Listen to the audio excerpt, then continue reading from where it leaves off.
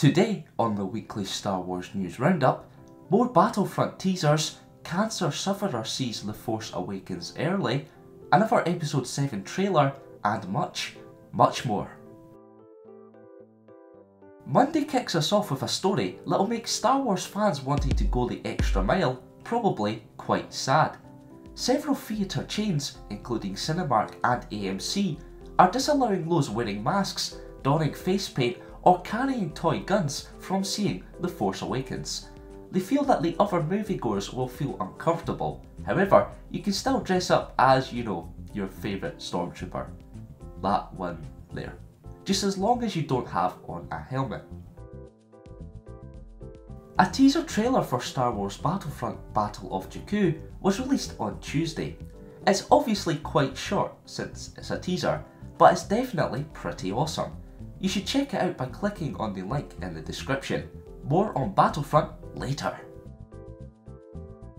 Midweek saw the release of 5 new The Force Awakens posters, all featuring one single different character.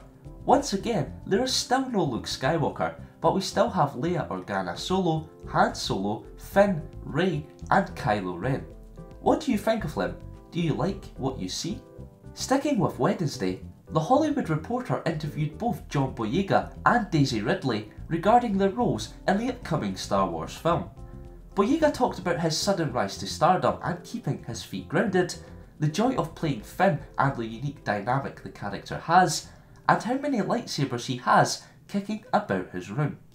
Ridley discussed how she landed the role of Rey, the struggle keeping her part a secret, the comparisons between her and Rey, the training and dieting for the film, and her relationship with the returning veteran actors.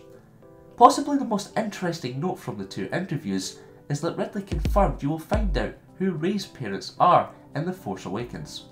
It seems like everyone is speculating she's a Solo, but maybe she will turn out a Skywalker. Anyway, the link to the full article is available in the description. I recommend you read the full interviews. Back onto the topic of Battlefront, EA released a video showing off the different environments that players will do battle in. To say each location is stunning is an understatement. Honestly, this game looks breathtaking. November 17th can't come quick enough.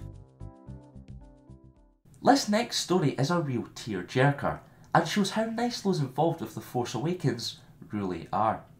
Daniel Fleetwood, aged 32 and a massive Star Wars fan, is dying from a rare cancer. He was told he only had 2 months to live back in July, but he's been fighting ever since to at least see the new Star Wars movie. With the chances of him making it to see the film in theatres looking slim, Mark Hamill and John Boyega pushed for his big dream to come true. After using the power of social media, the two were able to have him watch an unedited version of the movie.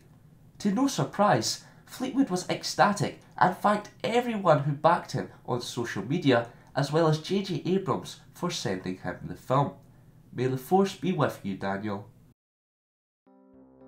Now it's time for the spotlight of the week, and today it's on The Force Awakens Japanese trailer. This new trailer does have a lot in it, which we've already seen, but it does reveal a lot more at the same time. This really does have everything in it, a whole lot of BB-8, epic sequences, stunning shots and dramatic moments.